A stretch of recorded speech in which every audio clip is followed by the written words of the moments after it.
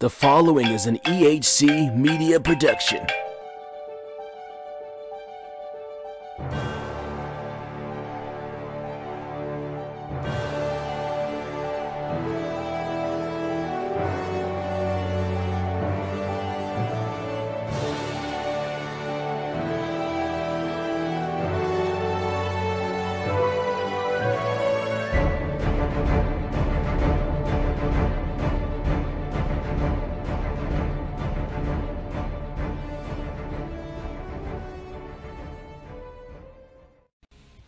For honest, uncut, and often controversial coverage of all things wrestling, there's one place to get it, with some good old banter thrown in. Join the Butcher and myself, two-time Knowledge Champion Mike Larkin, along with your host Dazzy Dangerously, every Friday for the Max Wrestling Podcast, with championship specials every 2 to 3 months. WWE, New Japan, Ring of Honor, and the company with many names and more. On Facebook, YouTube, SoundCloud, Podomatic, iTunes, and Stitcher. We must now bid you adieu, goodbye, mwah, and good night. Bam! What is going on, RWT? This is Mike Larkin, the host of The Future Is Now, and welcome to episode 17. As always, I'm taking a look at this week's NXT and this week's 205 Live. Both solid shows. One asks us the question, the pivotal question, why Johnny Y?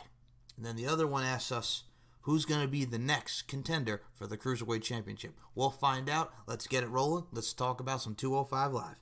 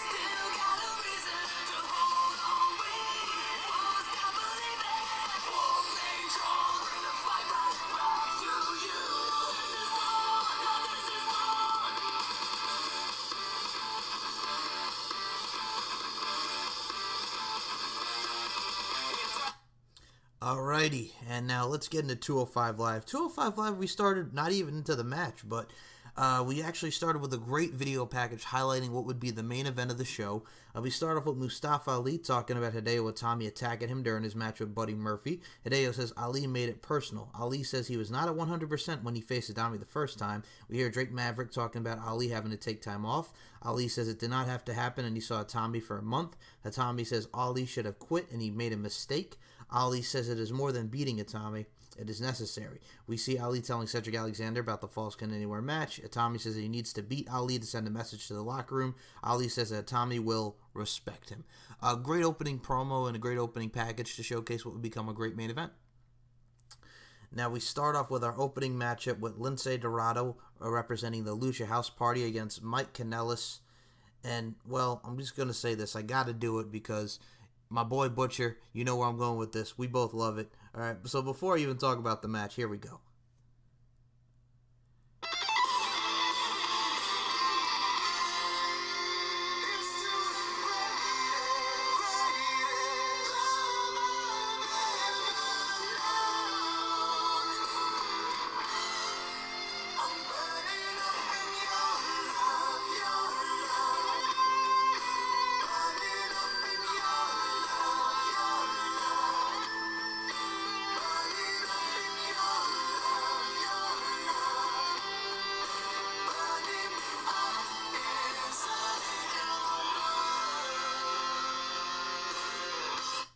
I love it every time I hear it.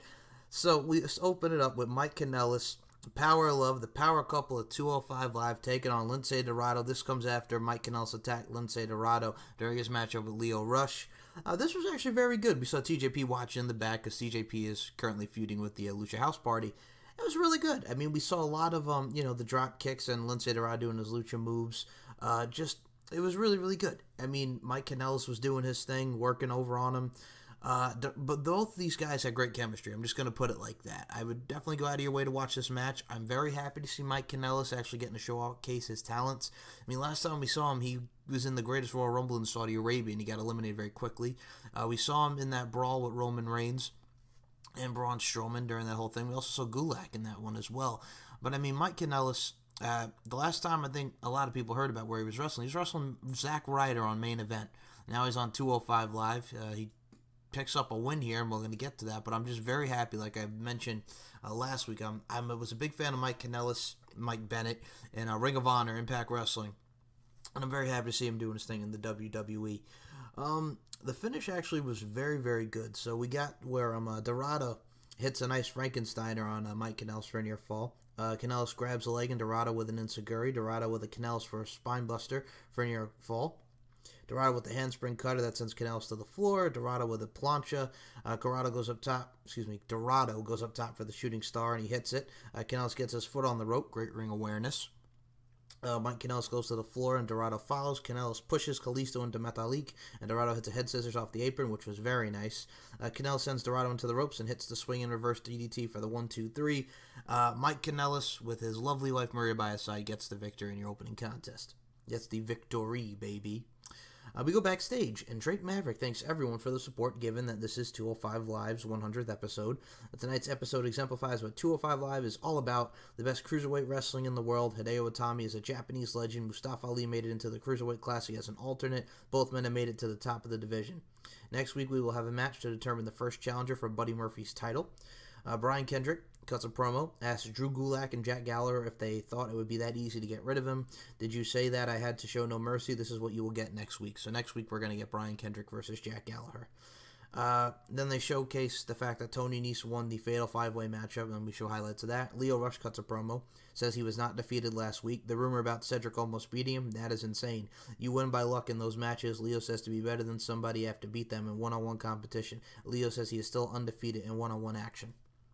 I'm going to say it right now. I've been saying it for many episodes. I want to see Cedric Alexander versus Lio Rush.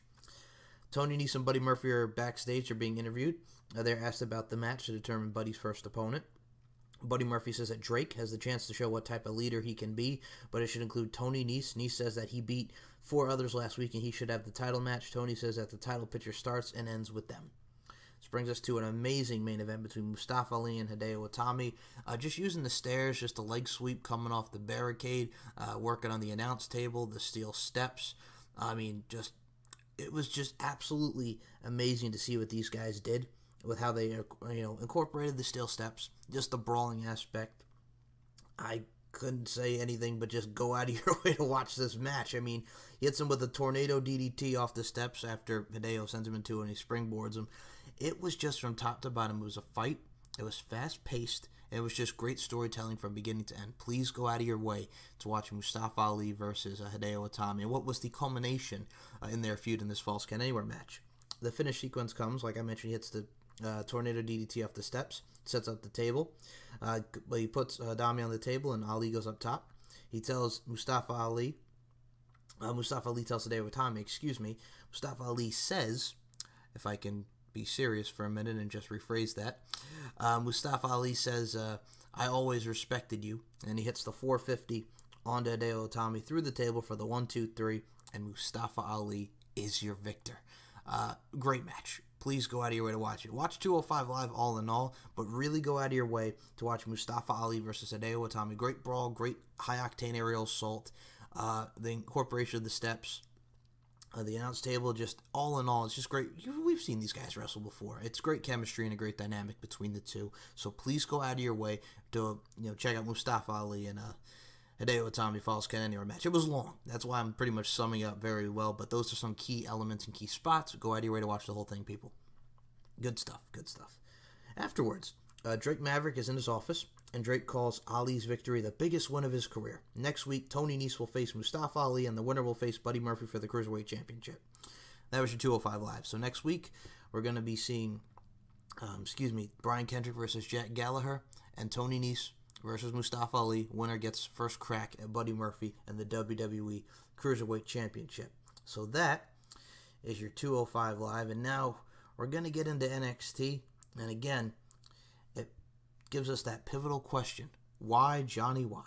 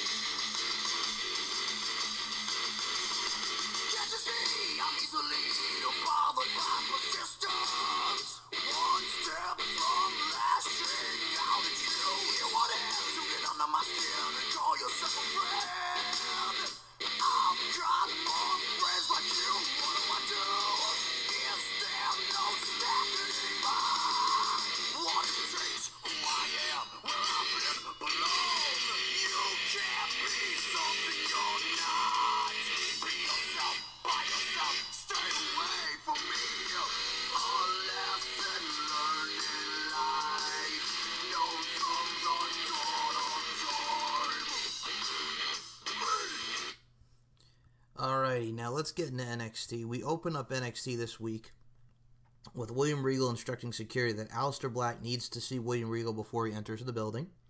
The Undisputed Era come out. Adam Cole, baby, tells everyone that Bobby Fish is back and the Undisputed Era is at 100%. If you don't believe them, ask the War Raiders, two of the biggest and baddest men in NXT, and they demolished them. If anyone else wants to get in their way, you won't be in their way for long. They will make short work of you. Adam says that they will make people fear NXT. NXT, you are not NXT. The Undisputed Era is NXT. Adam has a message for the man who has his property, that being Ricochet. You defended his title against Pete Dunne and himself. You beat Pete Dunne, but you did not beat him because you cannot. When Adam gets his rematch, and before he can say another word, here comes EC3. EC3 tells Adam Cole, baby, that he will impart some knowledge on him. He says Adam does not deserve a rematch for the North American Championship. Adam asks EC3 if it's a smart idea to mess with the Undisputed Era. EC3 points out that you were not pinned, but you did not win. He says it does not matter that Undisputed Era is back at 100% because he is the top 1%. Adam Cole suggests that they have a match, and here we go. And EC3 and Adam Cole have a great match, back and forth. It was great chemistry. Really go out of your way to watch it. The finishing sequence comes where EC3 punches, followed by a back elbow and running forearm. EC3 with a splash into the corner, followed by a German. EC3 goes for the 1%er, but Cole escapes, but misses the bicycle kick. EC3 with a sit-out powerbomb for a near fall. Bobby Fish, Kyle, and Roderick distract EC3 and Cole with a super kick. EC3 with a clothesline, and he knocks the other members of the Undisputed Era off the apron. Cole misses a Shining Wizard, the last shot, and EC3 rolls him up. Schoolboy, 1, 2, 3. EC3 is your victor over Adam Cole, baby. Afterwards, Roderick, Shawn, Kyle O'Reilly hit the total elimination onto EC3. All 4 men attack EC3 and take him up the ramp. Cole with the Shining Wizard to the back of EC3's head. So EC3 yet the victor. At the end, Adam Cole in the Undisputed Era, lay him out. So I'm looking forward to it. It's more a continuation with possible contenders for the North American World's Heavyweight Championship. Bobby Fish grabs a chair and he brings it to the stage and he hits EC3 in the leg with it. So again, more progression. I dug it. Then we see a video package from Mia Yim, who will be debuting next. And then security is standing outside Full Sail. Nikki Cross tells him that he's coming, and she runs away with her maniacal laugh. Oh, I love Nikki Cross. Match number 2 was Mia Yim's NXT debut against Aaliyah. I gotta tell you, I like Aaliyah as a heel. I do. I'm happy that they're doing something with her. Aaliyah hits an elbow, but Mia Yim arm drags her drop kick. Aaliyah drops Mia on the middle rope and hits the clothesline. Elbow drops to Mia for the 2 count. Aaliyah with the chin lock using Mia's arms. Aaliyah slides into the corner, hits a Thesz press, then punches her. Aaliyah with forearms in the corner. She does hit a very nice Northern Light suplex. I will give her that. It reminds me of like Alicia Fox-esque. Aaliyah returns to the chin lock. Mia backs Aaliyah into the corner to get out of the hold. Mia with the forearm. Irish whips her. Aaliyah slides into the corner. Mia with a series of kicks in the clothesline. Mia with a drop kick and then the Yakuza kick, followed by the cannonball in the corner. Then at the end, she hits her with the Soul Food, a.k.a. Gail Kim's Eat Defeat, for the 1, 2, 3, and Mia Yim defeats Aaliyah in her debut on NXT. Congratulations, Mia Yim. Bianca Belair argues with William Regal about getting a title shot since she is undefeated. William Regal is asked about Aleister Black and the name of the assailant. Regal says he does not know the name, but he knows that Aleister Black will take care of this. The Undisputed Era yell at Regal for what EC3 did, and Cole tells Regal to start doing his job. Regal says that the War Raiders will face Bobby Fish and Adam Cole next week, and obviously the Undisputed Era are not happy about this. We take a look back at Roman Reigns' announcement, very sad, and prayers and just, speedy recovery to Roman Reigns. I mean, it sucks. It really does. We talked about on Max Wrestling leukemia. Just, like I said, Godspeed to Roman Reigns. I really want to see him back and better than ever. You will beat this. We're back and we look at Lacey Evans. Now, this was a great video package. She says she's the lady of NXT. As a Marine and a force is to be reckoned with, she has shown what a strong woman is capable of. Every woman who steps into the ring is a classless excuse, and she will get some true manners, whatever it takes to win. She says she has a right, a woman's right. She stands for what every woman wishes they could be. It is about time a legitimate role model is the face of this company. I love her. That's all I can say is I love her. I think she's a great heel. I'm going to say this right now, and we'll do predictions for Evolution. I'm probably going to do them with my mom in a separate audio, but I'm going to say this. I really want to see Kairi Sane retain against Shayna Baszler, and I think her next feud should either be with the Miss Undefeated herself, Bianca Belair, or Lacey Evans. Because Lacey Evans, two great heels, and both respectively, and Lacey Evans and Bianca Belair. So either one of them I'm cool with. Tommaso Ciampa's in the back of the truck, and he's holding the gold tightly. Then we show a video package for Kairi Sane versus Shayna Baszler to hype that matchup. That brings us to our next matchup, which is Justin Xavier and Cassius Ohno. Oh my god. Alright. This is pretty much Xavier just hits the shoulder tackle. Cassius Ohno pie faces him. Xavier hits a jumping back elbow. He did get some offense in. Ohno with the bicycle kick and the kick in the corner. Ohno gets Xavier on his shoulders and he drops him to the mat. Hits a leg drop. Ohno tells Regal this isn't what he asked for. Xavier has a couple punches and a chop. Then he hits an Irish whip, but Ohno comes back with the running boot and a back senton, and two of them to be exact. Then he hits the rolling elbow to the back of the head for the 3-year winner, Cassius Ohno. And that kid's lip was busted, that being Justin Xavier. After the match, we see Nikki appear on the stage, and she says he is coming, and she knows. Nikki with the maniacal laugh as she leaves. Then we see a package. Matt Riddle will be making his in-ring debut next week. And to be honest with you, there's your TakeOver War Games match. I was originally going to say Cassius Ohno versus Keith Lee, but I think we're going with Cassius Ohno versus Matt Riddle. William Regal's in the ring. He says we are 4 weeks away from TakeOver War Games, and tonight he will let you know who will face Tommaso Ciampa for the NXT Championship. Speaking of the NXT Championship, Tommaso Ciampa comes out. Ciampa says, with all due respect, sir, he tells Regal to wipe that smug look off his face. He tells Regal not to stare at the champ's title. He tells Regal to make his announcement. But before he can speak, here comes the Velveteen Dream. Makes his way to the stage. He tells him to hold the phones and stop the presses because the headliner is here. Dream says that he has to scoop for William Regal. Has a scoop for him. They want experience at War Games. It is not about the people today. It's about the Velveteen Dream, and he tells Regal he wants him to say his name. Lars Sullivan's not going to be left out of the interruption. So he comes out. Tells everyone to be mindful of where you are. This is not up for debate because you are standing in Lars Sullivan's territory. Lars tells Dream to move because he is NXT's worst nightmare and the NXT Championship belongs to him. The Velveteen Dream tells Mr. Sullivan that he understands that he thinks he is a nightmare, but he asks Lars to wear some pants when he talks to him, which was hilarious. Lars grabs Dream, but Nikki Cross enters the ring and she tells Regal that he's coming. We see Aleister Black outside beating up the security. Then he comes to the ring and Ciampa leaves. Black with the black mass kick to Lars Sullivan after he just got his jaw broken. But okay, wow, Lars. Aleister Black wants to know where he is as he talks to William Regal. Johnny Gargano attacks Black and hits him with a super kick and stands over him. And then Gargano tells Black, I'm right here. Johnny Gargano is the one who attacked Aleister Black. I'm looking forward to see where this goes. I really am. I'm intrigued. I really am intrigued. So, that was your NXT. Very interesting NXT. Why, Johnny, why? Very interesting 205 Live. Go out of your way to watch both respective main events. Not main events, I'm sorry. As far as NXT goes this week, this is a tough one. I would definitely go out of your way to watch Mia Yim's debut. Watch EC3 and Adam Cole. And pretty much just watch the whole show and watch Cassius Ohno because the whole NXT was good. And the same goes for 205. Watch Mike Kanellis, Lince Dorado. But really go out of your way to watch Mustafa Ali and Hideo Itami Falls Count Anywhere. That was a great match. That's pretty much all I got to say. I'll be back next week in episode 18 to talk about 205, which features Brian Kendrick versus Jack Gallagher, and Tony Nese versus Mustafa Ali, and the winner is the number one contender for the Cruiserweight Championship. And next week on NXT, where we'll see Matt Riddle make his in-ring debut, and the Undisputed Era's Bobby Fish and Adam Cole, baby, take on the War Raiders. So I'll be back next week. Everyone enjoy Evolution. Excuse me. Ooh. Everyone enjoy Evolution this Sunday night on pay-per-view. Just everyone have a great night. I'm going to get some rest. I'm tired. And, yeah, I'll talk to you guys soon. Check out Max Wrestling UK. Check out RWT Podcast, and the respective Facebook groups on Facebook, Max Wrestling Podcast Interactive and Raw Wrestling Talk. The Twitters for RWT Podcast, Max Wrestling UK, Twitter, YouTube, Max Wrestling. Just search under Danger Zone Productions. For RWT, just type in RWT Podcast, Raw Wrestling Talk. The YouTube's right there.